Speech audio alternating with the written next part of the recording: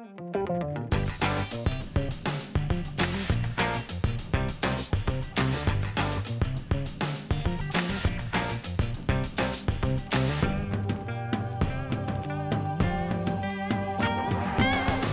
evening and welcome back to Byline. This is a public affairs show here at Amherst Media, and it's co-sponsored, as you know, by the Amherst League of Women Voters. And we're focused on the changing town government here in Amherst. And occasionally we bring in guests who are not on the council, but whose work will be considered by the council as time goes on. And so today we have one of those shows with John Hornick, the chair. And let's see if I get this right, the Amherst Municipal Housing Trust. How did I do? Absolutely. That's Usually I forget one of the words. Let's just call it from here on in the trust. So we don't have to repeat that long title. Right, absolutely. Maybe you ought to get a marketing person or a branding person to help you come up with a new name. It's really much too long. But the work of this trust is very, very important here in Amherst. And so, John, I know you have a proposal that's going to town council. We're going to come to that in a few minutes. But let's give our viewers a little bit of background here, because they may not all be familiar with what the trust does and what it's about. So tell us, how did it come into being, and what's its purpose? Thank you, Stan. The trust emerged from what was the Housing and Sheltering Committee, which was focused on trying to promote affordable housing in town and also maintain public support for the seasonal homeless shelter. At some point, the Housing and Sheltering Committee decided that we really needed to have a body with more authority. And under state law, it is possible for a community to adopt a housing trust. So we formulated a bylaw which came before town meeting, was duly passed, and the trust was created, 3 or 4 years ago now. Mm-hmm. The major focus of the trust is on promoting affordable housing. We did a strategic planning, a number of sessions that focused on that. We came away with 6 major goals. I'm going to only touch on 3 of them. One is promoting the development of affordable housing. The second is assuring the continuation of the seasonal homeless shelter and cooperating generally with efforts on behalf of homeless persons throughout the valley, and third, on engaging in public education. Very good. So just to make sure I'm looking at this the correct way, when you talk about the existing seasonal homeless shelter, are you talking about Craig's Door? Yes, Craig's Doors. Very good. And so they've been struggling to stay afloat and have been pursuing a number of strategies.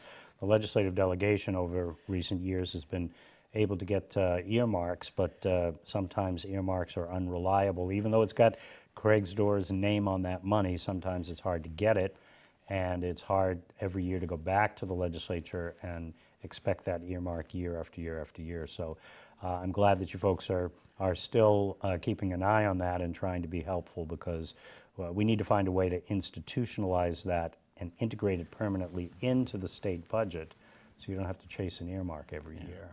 They are actually close to that at this point. The Department of Housing and Community Development included a budget for Craig's Doors as part of the governor's proposed budget to the state legislature. Oh, terrific. So that's in there. And that's the first time, so yes. That's great news. Yes. That's great. And that's great.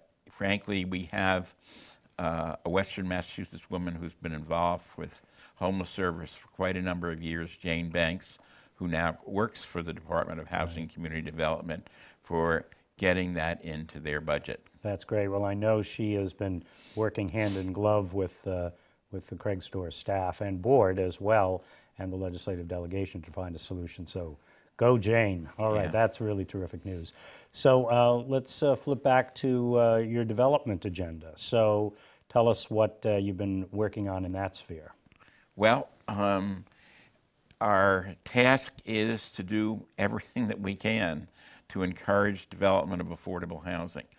The project that we are focused on as a board right now is development of affordable housing at the site of the old East Street School. People are familiar. The old school is just off the East Street Common, and it's been out of use for a number of years. There have been, let's see, I should say the school was first built over a century ago, in the 19th century. They had a major fire. It was rebuilt in the 1930s, and it remained in use as a school probably until Fort River was constructed, because it's very close to the Fort River School. Since then, it served for a few years as an overflow when Fort River was too crowded. Solomon Goldstein Rose told me he was a student there in the 1990s. Our former state representative. Our former state representative, right? And since then, it's had other uses. It was temporarily housed an alternative learning program for the high school. For a number of years, it housed the Yiddish Book Center before they moved to their current building in South Amherst. But actually, for the last 5 years, it has been unused. At the 5 years or so ago, the town considered using it for the Leisure Services Department. They actually put out bids to see if someone would come and do the necessary renovation, reconstruction, but it turned out that the bids were, a few $100,000 higher than the town had committed, and as a consequence, that project was abandoned. So, at some point, people on the school, not the school committee, sorry, the select board suggested that a good alternative use would be affordable housing. And in the last 18 months to 2 years, the trust has been working in that direction. Great. What are the upcoming steps that the trust has to go through to be able to realize an actual project in that building on that site? Okay. And it may not be in that building, but it may be on that site. On that site. It is possible that the proposal that comes in that is the most viable would have the building removed. Absolutely. It's not in an historic district where it cannot be removed. It's in a historic building, so that so if tell the us building, about that. yeah, if the building is going to be removed, then that would have to be removed by both the Amherst and State Historical Commissions. They could put a delay on it of up to 1 year. It's possible. In general, that's been the attitude of the local historical commission, to hold things up for a year. If there is something like the school that has a real history to it. So in order to avoid a fight about the building, what could you do with the building so that we didn't have to have a fight about whether to remove it? Yeah. Among other steps, prior to reaching this point, the Housing Trust, the town really entered into a contract with Kuhn Riddle Architects. And Alon Tierney, Charles Roberts, who are major persons in that firm, did an analysis both of the site and the school. And I will say, to my surprise, they found a path for reusing the schools. They constructed drawings that showed the possibility for 6 one-bedroom apartments that would use the space quite nicely. As most old schools, there are high ceilings, big windows, and so you could get some very attractive apartments. Terrific. What they couldn't do, though, Okay. as part of their work, is to analyze the potential problems of renovation, particularly related to the presence of asbestos and lead in the building. It's an old building.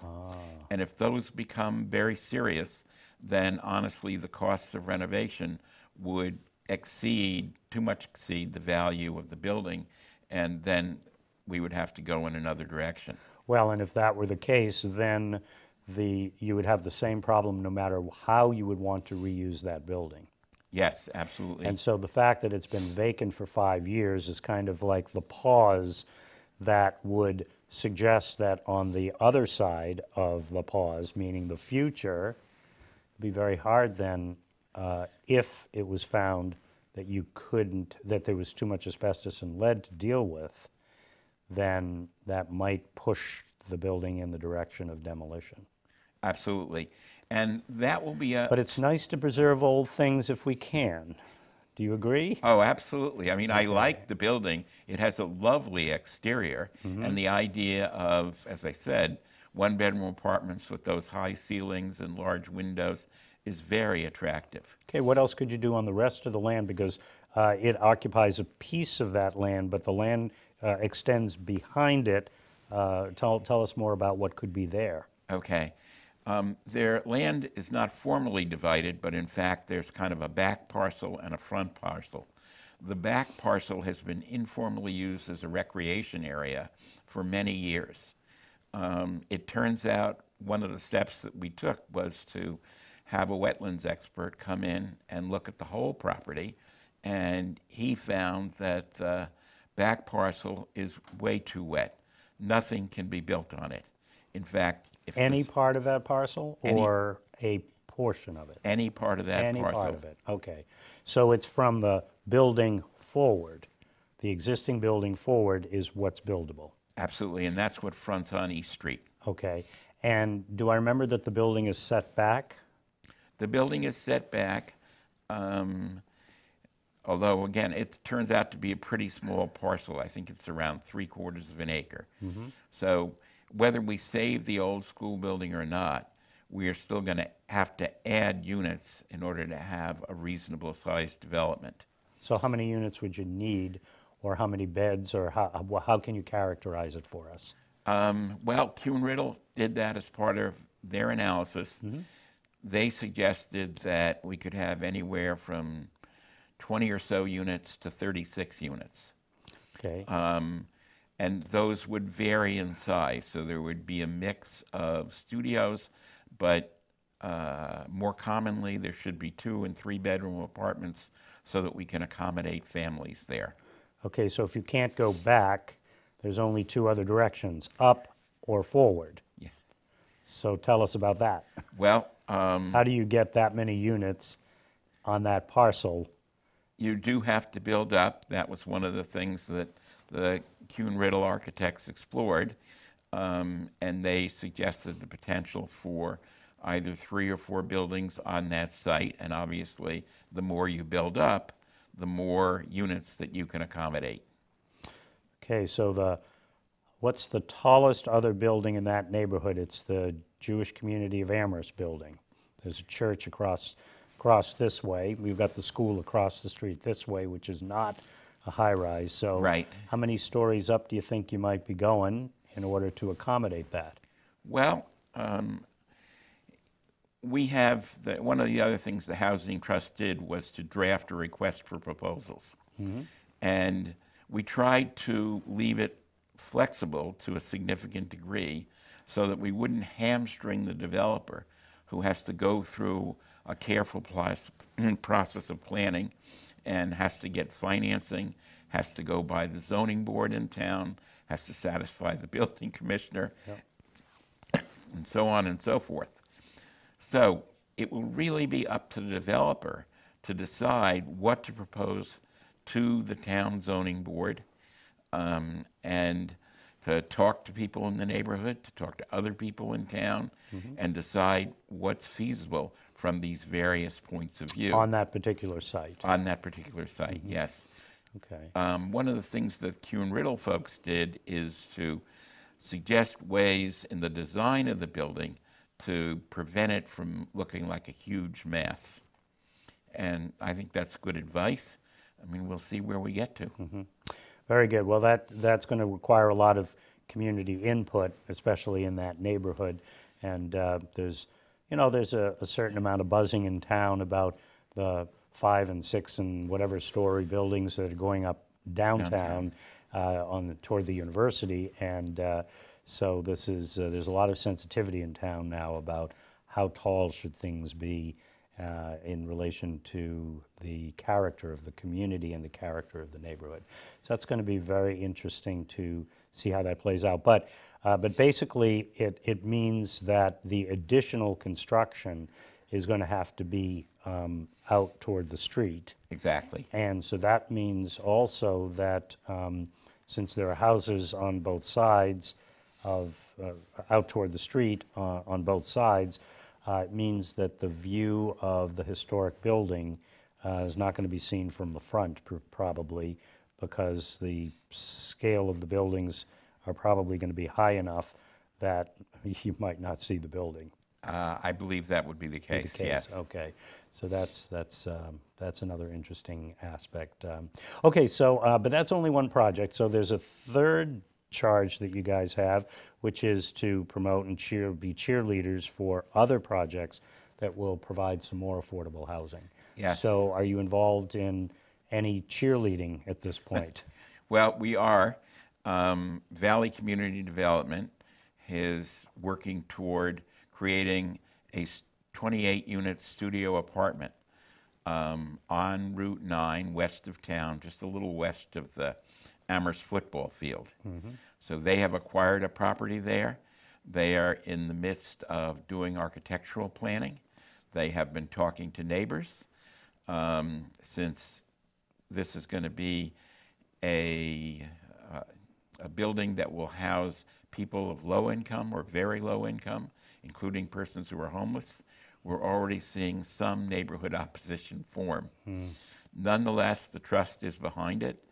Valley Community Development really came before the Community Preservation Act Committee, asking for $500,000 in support, and the trust had voted to put that at the top of the priority list and when we were giving recommendations to the Community Preservation Act Committee.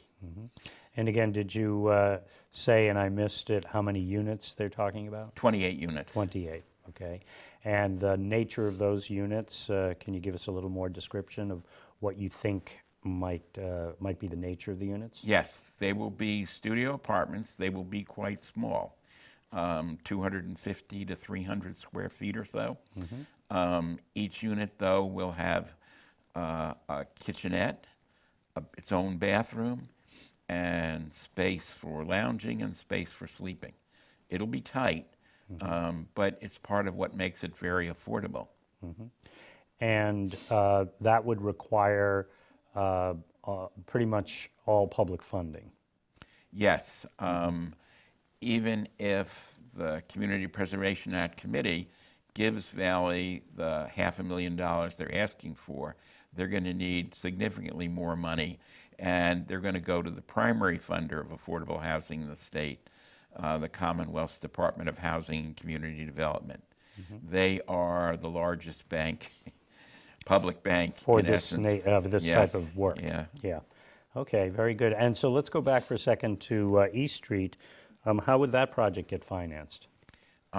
Probably similarly.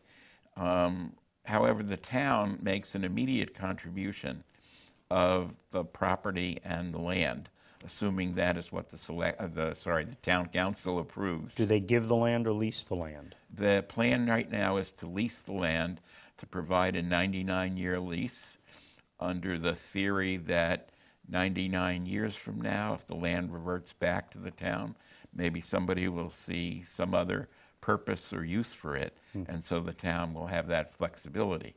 I won't be around to see it, but... Do you see the nature of the East Street project being mixed use or all low-income residents? As part of the request for proposals, we are requiring the developer to have at least 15 affordable units on the site, with varying levels of affordability and size. Beyond that, it's up to the developer. As they add additional units, they could be market rate, or they could also be affordable, depending upon issues of the market, of financing, what's best for the site, and so on and so forth. And the nature of the second one would make it all affordable. Yes, the Valley Community Would be all Studios affordable units. is all affordable. And again, it would be a range of affordability from 80% area median income down to 30% area median income. Let's talk for a couple of minutes about 40B, and actually, I should just say Chapter 40, because there's a number of subsections of that. And my understanding is that the East Street School might possibly be a 40R project. That's possible. More likely to be a 40B project requiring a special permit.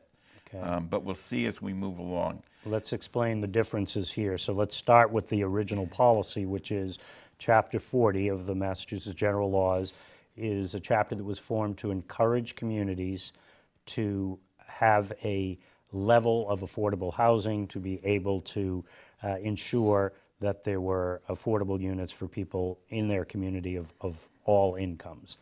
And there was a 10% goal for each community. Amherst has historically been among the communities that is at, near, close to 10%, probably for most of the years that that statute's been on the books. Are we still there? We are still there. We're actually a little over 11% at this point in time. So we do look better than most of the other cities and towns in the Commonwealth. That's good on the one hand. We can pat ourselves on the back. But on the other hand, in Amherst as elsewhere, there really still is a shortage of affordable housing. Without being too critical of the legislature, they could have set the bar a little bit higher than 10%, but I'm sure in the process of negotiation, that's what seemed reasonable or Round appropriate. numbers are very popular in the legislature. But also, if you consider that when that law was set was probably 40, 50 years ago, the amount that people were paying for, as a percentage of their income for their housing, was significantly less than it is today, although significantly more than it was 50 and 40 and 30 and 40, 50 years before that. When I was growing up, when we were growing up, Right. the rule of thumb was 25% of your income was about the highest most people were paying for their housing. Now it's well over 50% for the typical family. And so looking at that number today, it seems like it's low. Looking at it 50 years ago, maybe not have been too low, but the issue is that most communities are not achieving that, and Amherst has a set of values which has it we see ourselves as having a responsibility to be a welcoming community for people of all backgrounds and all incomes, and so we've done a pretty darn good job of complying with with Chapter 40. But within Chapter 40, because there can be additional costs to a community as a result of having affordable housing. There's a provision called 40R, which most people don't know even what 40R is. And I think one of your projects may be eligible for that if you plan it correctly. Can you explain a little bit about 40R? Sure. With the support of Mass Housing Finance, which funded a grant to the town that the trust actually applied for, we have a consultant, or really a couple of consultants, who are looking at the town and looking for areas where the housing could be denser than it is now. So 40R is a provision of the law that would, in a sense, override the existing zoning laws, although the town has to adopt it, and allow more dense housing in a particular area of town. And it could be, frankly, as small as a single lot or as large as several blocks. So we're looking forward to see what we learn from the consultant. And that's an even more dense and a more aggressive form than the 40B, which we'll talk about in a second. But am I recalling correctly that 40R also has an incentive on the other side, which is if there are school children in those units, which there often will be, that there is an additional educational subsidy that's provided to the community to help support the additional children that may be living in those units. I wasn't aware of that. So So check thank that you. out. That's very important. But check it out and see if it's still there, because that will be an important point. Of course, people worry, will the state actually maintain that program on into the future, and will they honor it every year? After all, we've had a requirement on the books for generations of full funding of regional school transportation if you would regionalize your school, and we've never even been at 100%, except for the very, very, very, very, very beginning. But for at least the 40 years that I was working at the State House, it was never fully funded. So I get that people might cast it might raise their eyebrow saying, are they doing it? But to the best of my knowledge, that program still exists, and it has been working effectively in communities where 40R was applied, because as you point out, there's more density, which means more families in a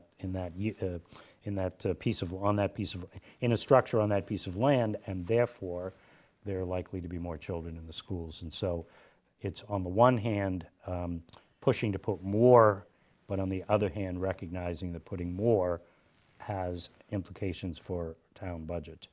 And 40B is a similar thing. We only have another minute here, so 40B, explain 40B in 1 minute.